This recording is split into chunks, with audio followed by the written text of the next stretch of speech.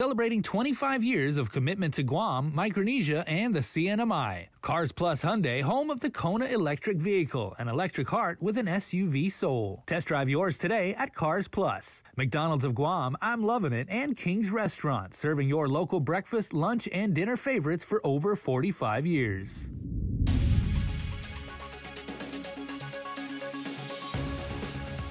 Ahead on Primetime, the Watch Over Our Kids program is a recovery initiative announced today by the governor. Nestor Lecanto has the story.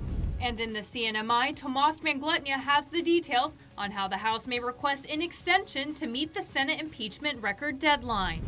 And the University of Guam's annual conference on island sustainability kicked off today. Daniel Perez has all the details. These stories and more right here, right now on Primetime. Hafa and good evening, everyone. I'm Hannah Devanzo, and thanks for tuning in to your news leader.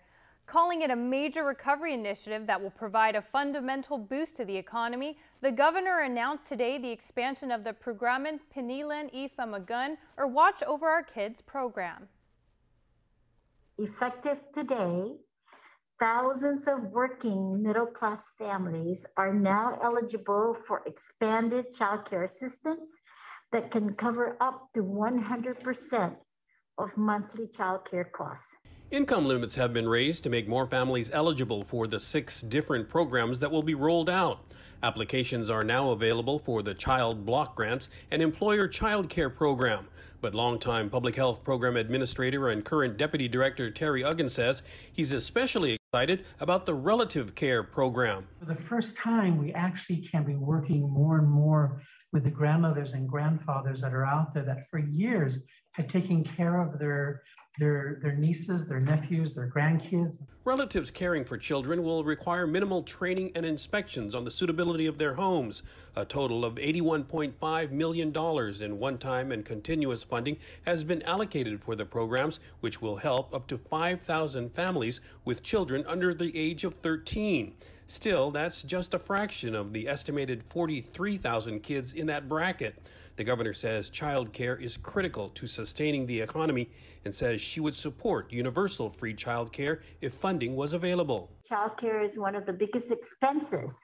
Some people work and they expense almost 50 to 60% of their income just in child care. And if we can work together with the private entities also to see what we can do to make that less expensive, then of course we will work towards that. For KUAM News, I'm Nestor Lecanto.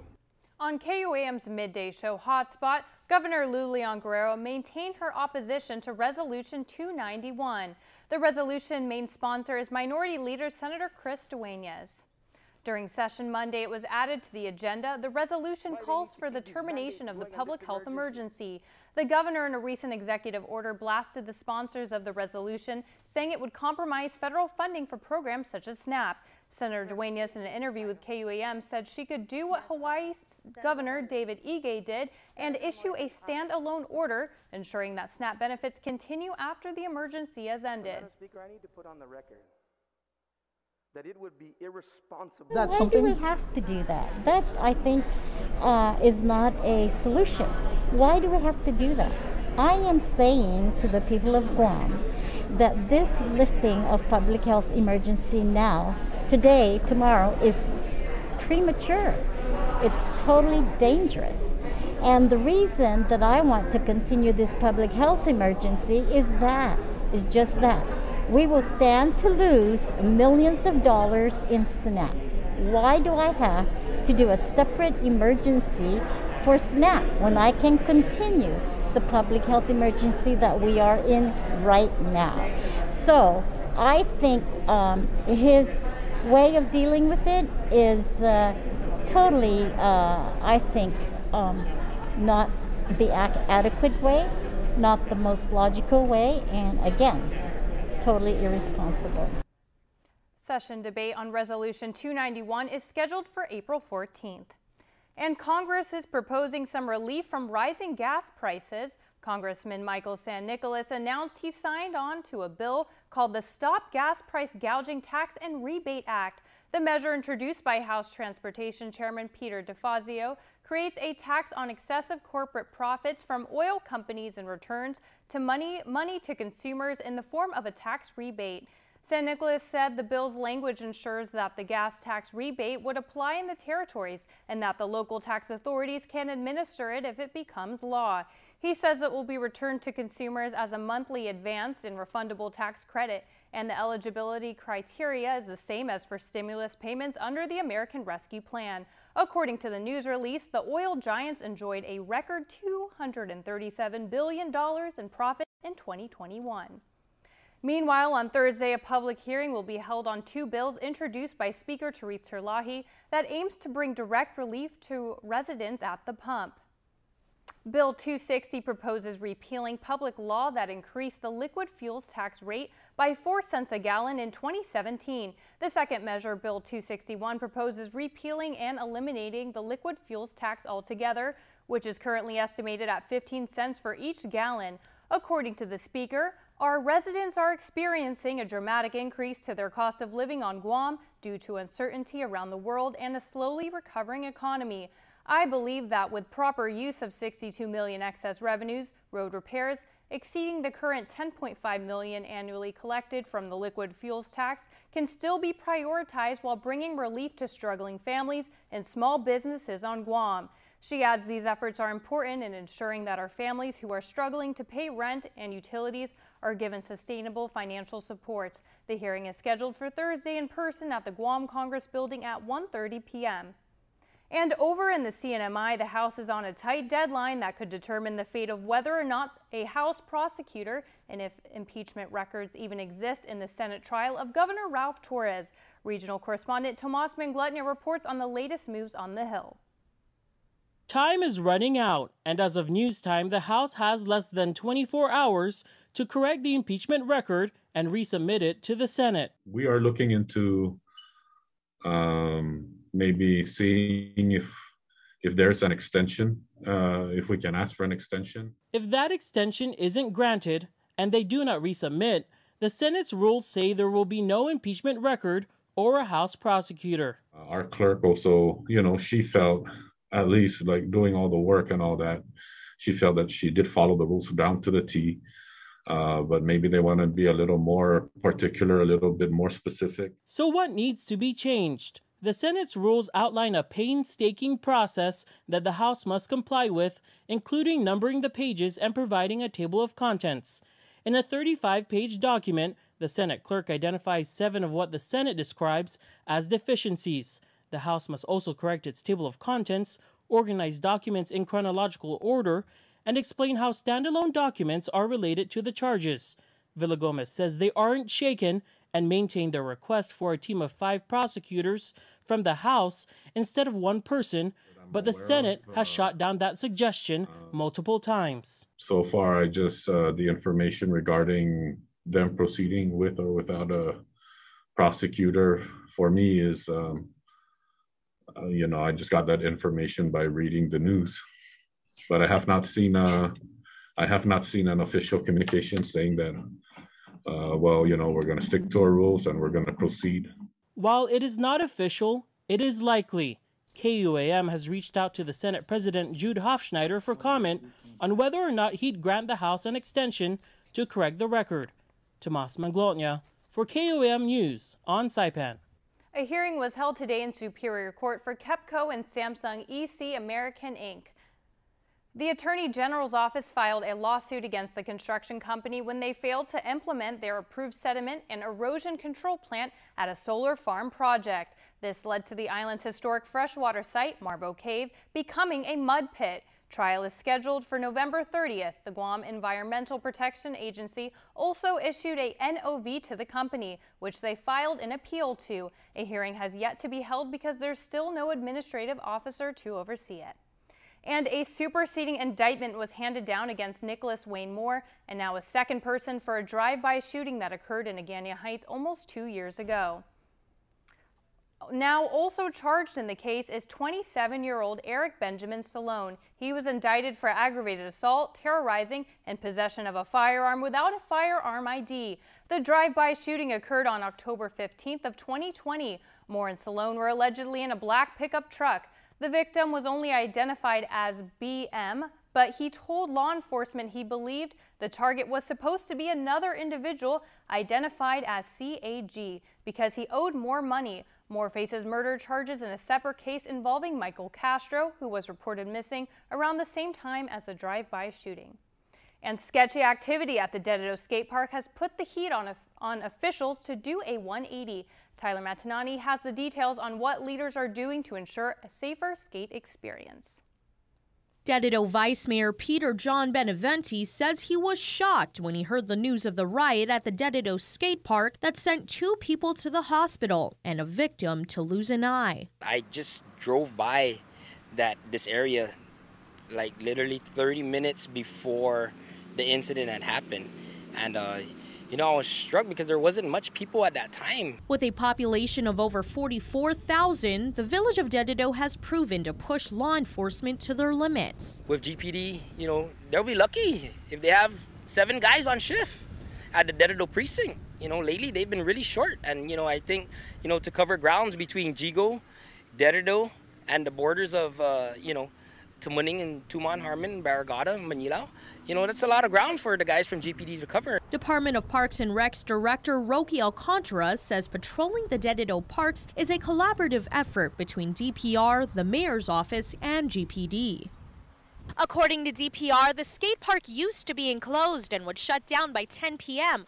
But as you can see behind me, someone has since cut the gate. They even cut the locks on the switch box. That thankfully has been replaced. But Alcantara says that they're taking even more remedial action to ensure a safer skate experience. We probably have to put some signs here that, no alcoholic consumption here. Another thing that we're going to be doing on all the parks is putting the surveillance cameras, so that's already in the works. As far as coming back and fixing the fence, we can do that and lock it up again at like around 10 o'clock. So that's another avenue that we can go to. Alcantara also suggested having personnel from the sports complex make sure the park is closed around 10 o'clock.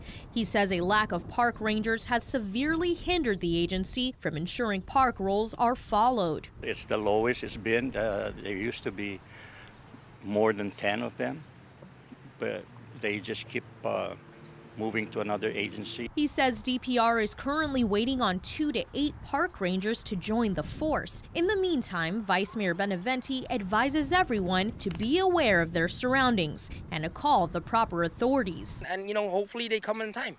For KUAM News, I'm Tyler Matinani. And get ready, everyone. We could see some heavy rains this weekend. The National Weather Service is keeping a close eye on a disturbance located south of Chuk. Although it's expected to head towards Yap, there's still uncertainty on its movement. The NWS is projecting, though, it could pass south of Guam over the weekend, and if it does, it could bring flooding in poor drainage areas. Flash flooding could also be possible during the heaviest rainfall. For now, a red flag warning is in effect for Guam until Friday at 7 p.m. A high risk of rip currents is also in effect for the entire Marianas throughout Friday night. And still to come on your news leader, the University of Guam's Conference on Island Sustainability kicks off today. And later, the winners from DYA's annual oratorical contest. These stories and more coming up next. It's beautiful. It is, right, baby?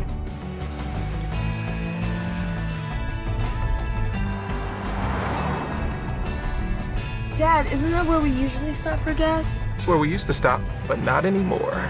But isn't that the place with the milkshakes? Okay, all right, let's go. Get it out, kids. Take your adventure further in the first ever Santa Fe Hybrid. The new season just dropped. Enter the Big Dinner Box from Pizza Hut. 2 pizzas, breadsticks, and wings all in one box. You'll run out of episodes before you run out of food. The Big Dinner Box, only from Pizza Hut. No one outpizzas the Hut.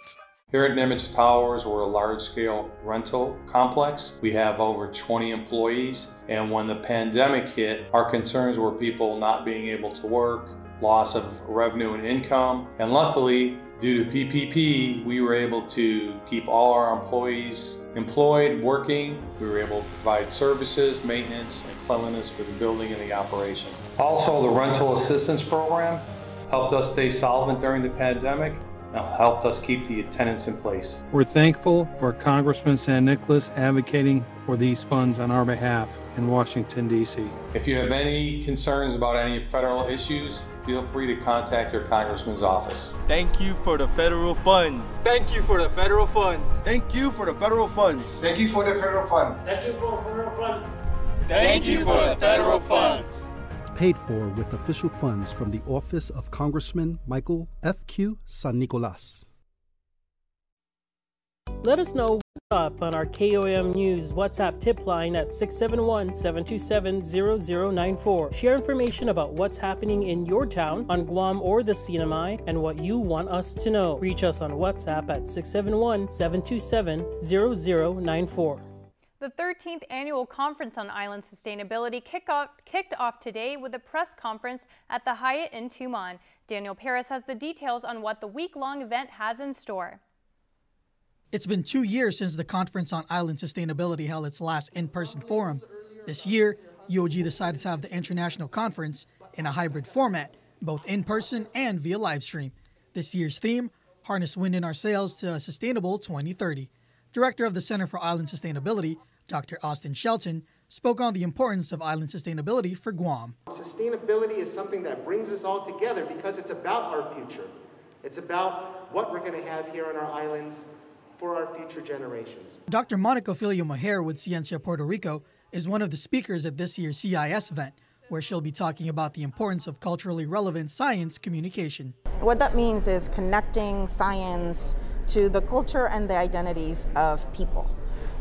People, we look at things through a cultural lens, through our identities, our experiences, our backgrounds. So it's really important that we connect science with those things. When it comes to island sustainability, we have to talk about not just what we have to do, but we have to take action. And in order to take action, people need to feel ownership about what sustainability means for them, for their realities. And communication plays a really important role for that. You can catch Dr. Moher on Wednesday, April 6th for the STEM Symposium from 8:30 a.m. to 12 p.m. at the Grand Ballroom in Hyatt, where she'll share more on culturally relevant science communication. The conference will formally open on April 6th at 4 p.m. Other activities happening are pre-conference sessions on April 5th and 6th that include a NASA Guam Research Symposium, a Guam Housing Symposium, a Climate Adaptation Symposium featuring student research, and site visits to the newly opened G3 Makerspace, the G3 Community Garden, and the Guam Museum. Those interested can register and view the conference schedule and speaker bios at uog.edu/CIS 2022. Daniel Perez reporting for KUAM News. Incumbent Senator Sabina Flores Perez has picked up a senatorial packet, according for the Guam Election Commission's website. Perez is seeking her third term as a senator. She chairs the legislative committees on labor, environment, procurement, statistics, revenue, and taxation. Angela Therese A.M. Santos also picked up a senatorial packet, declaring herself as a Democrat. Peter Santos picked up a packet for the nonpartisan Attorney General race. Santos chairs the Responsible Guam Political Action Committee. Over in the NMI, Governor Ralph Torres submitted his budget proposal to the legislature and aligned with the constitutionally mandated April deadline. His budget proposal outlines $101 million in available appropriations in the general fund. He wrote to Senate President Jude Hofschneider and House Speaker Edmund Villagomez, saying he recognizes the challenges that several major natural disasters, the COVID-19 pandemic, and labor issues have had on the CNMI's economy and progress in revitalizing our infrastructure. He addressed the budget in a recent interview with Tomas Manglutnia. Every year we also do an amendment towards June or July where we have a better understanding on the collection. And so we're forthcoming will be some changes, an amendment to the budget. But overall, we got to protect NMC. Of course, with PSS, it's a mandate that they get 25%. But to continue to support NMC, of course, our DPS, our law enforcement agencies. And what I asked the legislature is to look at new revenues. He says they will continue to examine the impact of American Rescue Plan Act funds, given that some funds have been appropriated but not expended. He says they expect a detailed report on what's left of the nearly $500 million federal dollars in the next month. The funds were used to cover 20% of the wages of those returning from being furloughed and to ease the cost of utilities. He says his major priorities are infrastructure development, destination enhancement, diversifying the economy, disaster recovery, COVID-19 response, and improving core government services. It's been an issue piling up for years. Illegal dumping of many types of waste from beds, sofas, washing machines, and even damaged car parts, just to name a few. As piles of trash continue to grow, some island residents are reporting that some mayor's offices have not cleaned up white goods due to discrepancies with the vendor. However, PD Mayor Jesse Allig, who is also the MCOG president, clarified that the issue only temporary and lasted for about a day or two. Allig is pushing residents to do their part with the rising problem of unauthorized dumping and to contact their village leaders or alternative agencies. So please call your mayor's office and see, if they can help you out. Because if we can't help you, then you can dump it at GSWA, or GSWA can pick it up. And so I'm talking about sofas and beds, mattresses. Those are not considered recyclables. But if you're a GSWA customer, you certainly can call them and they can pick that up for you.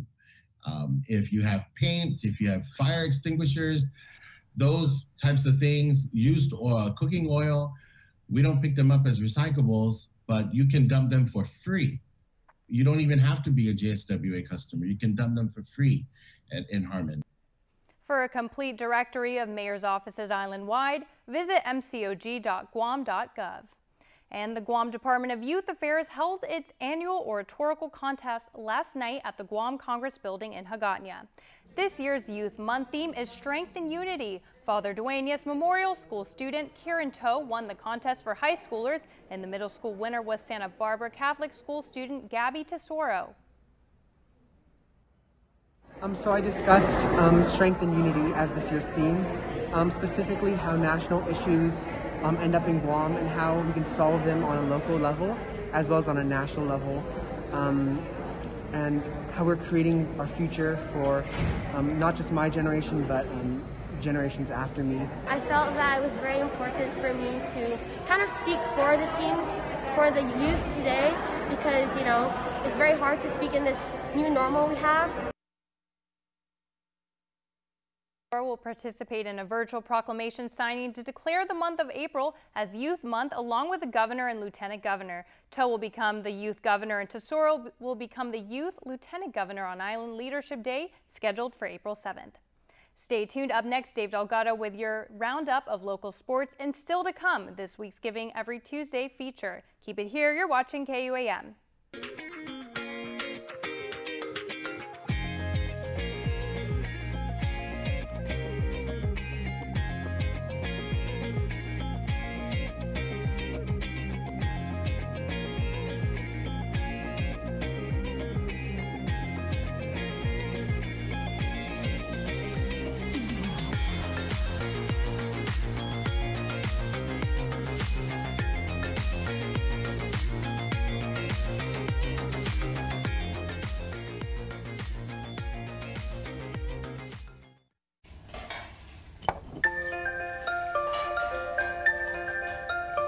Honey, do you want some milk?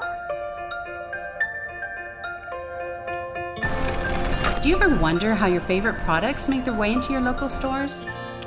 Most arrive on state-of-the-art Matson vessels that transport containers of food, household items, equipment, and supplies into the islands every week.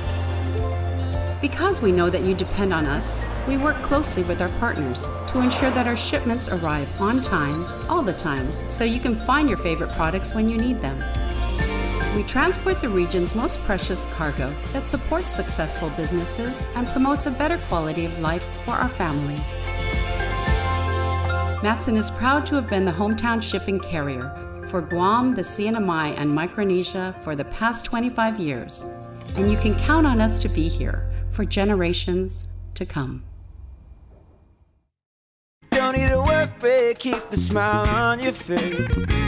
The moments you can't replace, and I'll be around. Whoa. You can count on me. You can count on me for life. Wherever life takes you, we're always here for you. Calvo's Insurance. Count on us for life. I'm stuck in this like infinite time loop thing. I'm reliving the same day over and over again. I get to do whatever I want. Plus, Taco Bell's nacho fries never leave the menu. She's violating the nacho fries limited timeline. Does that happen every day? Let's dip. Try her now! What's happening? Let's get spicy! Look out!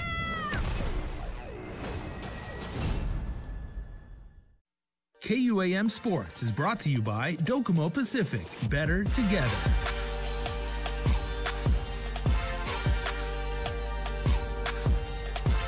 Anamai with possession. Cody Santos gives it up to Jeffrey, who finds Elijah open. Not sure if he called it, but Banks open late at the field house. Darryl Robles drives and passes the ball off to Nicholas, pinging the band off the window for 2 of his 7 points. Cody Santos put up a team-high 17 points. 3 from the corner is good. UOG's Matthew Santos finished the game with 16 points. Santos with the pump fake at the top of the key, drives right and gets the shot to go off the backboard. Tritons led 31-29 at halftime. Santos nowhere to go. Kick out pass to Jeffrey, who spots up and buries the deep ball. Anamai 11 of 38 from the outside. Kevin Factor with the beautiful assist to Robles, who was cutting to the basket. Robles with the game-high 18 points. Greg Sablon getting in on the deep ball. Assist from Serlashu De La Cruz. Factor inbounding the ball finds C.J. Lucan for his only basket of the game. Tritons get the win on their home court, 64-57. Kevin Factor gets the roll on the layup here. Issa Boys High School volleyball from Teason High.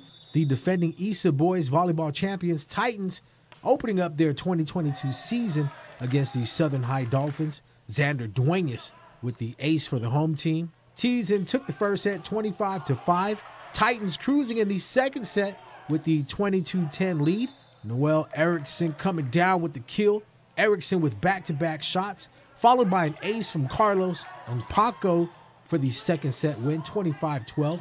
In the third set, Xander Duenas and VJ Rosario scored back-to-back points to put Teason up 7-3. The defending champs led by as much as 8 midway through the set, looking to close out the match.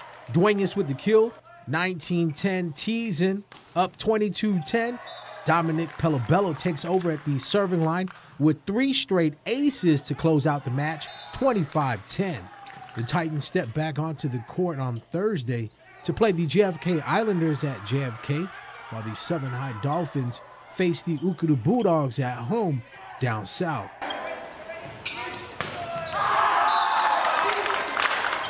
KUAM Sports is brought to you by Docomo Pacific. Better together.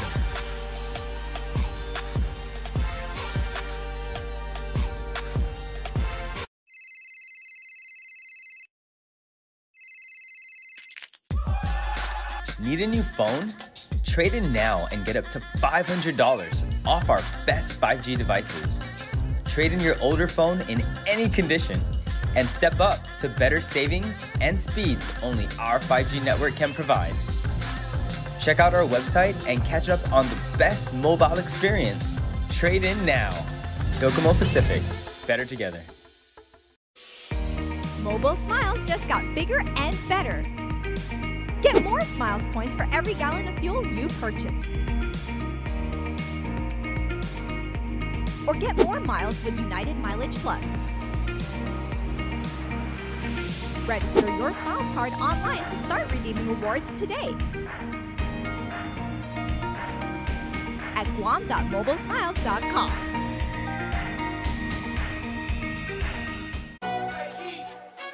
And there you have it, McDonald's new crispy chicken sandwich. From the makers of the world's most stolen fries. The juicy chicken sandwich from the place that offers extra napkins for a reason. the tender chicken sandwich from the creators of a sandwich phenomenon. So you won't just be biting into a chicken sandwich. You'll be biting into McDonald's new crispy, juicy, tender chicken sandwich. Ba-da-ba-ba-ba. For this week's Giving Every Tuesday, a local business that specializes in sportswear recently made a generous donation to Sanctuary Inc. Jonah Goncharfris has more. Giving Every Tuesday is brought to you by J. Goodman, a happiness company. Since 2015, Run Guam's mission has been to provide quality athletic performance gear true to the spirit and heart of the Pacific. Located in Tumon, the small business has definitely transformed the island's fitness scene. Recently, president of Run Guam Inc., Derek Mandel, had a conversation with Victor Camacho, the executive director of Sanctuary Incorporated. I was mentioning that we had some, unsold products, that was kind of just sitting in the back storage. Various designs from, previous years. There were some items that were from the United Marathon that, was canceled in 2020 due to the pandemic, and just other items that I guess didn't quite hit the mark. So first off, why don't you go ahead and introduce yourself and your role here at Run Guam? Okay, my name's Derek Mandel. I'm president of Run Guam Inc., and I handle mainly just the business maintenance of it, and also the designs of the products. So.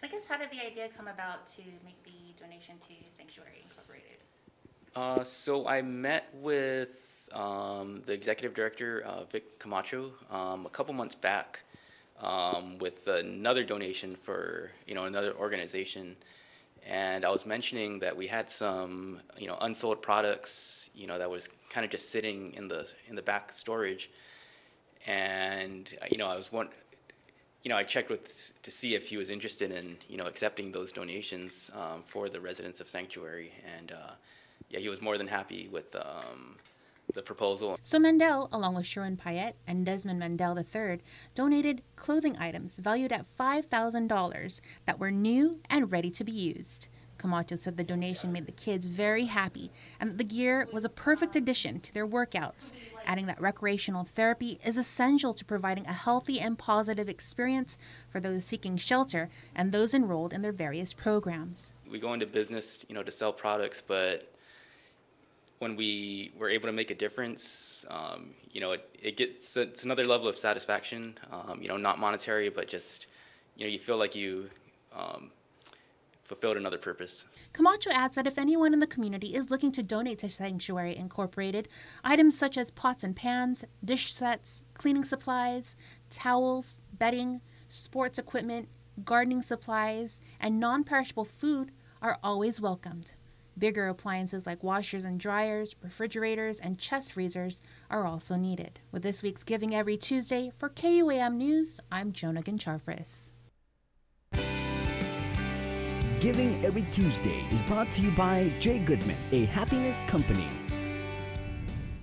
And tonight is the night Matthew Sablon, who goes by the name Sabu, will perform an original song on the American Song Contest on KUAM TV 8. He's representing the NMI. He's one of the 56 artists from across the country and the U.S. territories that are competing on the show. Representing Guam is Jason J. American Song Contest airs tonight at 7 o'clock on TV 8, and you don't want to miss it. And there's 3 different ways you can vote to keep him on the show, and we hope that you do. You can vote via the NBC app or vote online at nbc.com/ASCvote, or you can vote on TikTok by searching American Song Contest. On either of these applications, there's a limit of 10 votes per artist per email or TikTok account. And we wrap up the show with your birthday shout-outs. Here's Jason Salas. Birthday candles await to be blown out, presents await to be opened, and cake awaits to be eaten, and ice cream. And that's why us at KUAM and Cold Stone Creamery are proud to say happy birthday to our April 5th celebrants, led off by Malia Lauren Cundiff. Happy birthday number 12. Love Mommy, Drew, Isaiah, Jama, Ariana, Laria, and Landon. Dre Thompson, happy birthday number 29 to a friend of ours here at KUM, and your family is sending you all their love. Happy birthday, Trey. And happy birthday and buon compleanno to Roberto Fraccassini, a former president of the Rotary Club of Guam, an amazing flautist, as you see here, and Italy's honorary consul general. From the many lives you've touched, the countless people you've inspired and entertained, and all your friends here at KUM, we wish you, sir, a very, very happy birthday, Mr. Fraccassini. And belated birthday wishes going out to Catalina J. Garcia, who was born on April 2nd. Happy belated birthday, Catalina, who turned 6 on Saturday. We thank God for blessing us with a beautiful, smart, and loving 6-year-old who acts like she's 16. Hey, wow. LOL. We love you so very much. Say mommy, daddy, Kaylee, Bugga, Mama, Papa, Nina, Nino, and the entire family. You can be a part of our Cold Stone Creamery Birthday Club by checking out KUAM.com. And that's our show.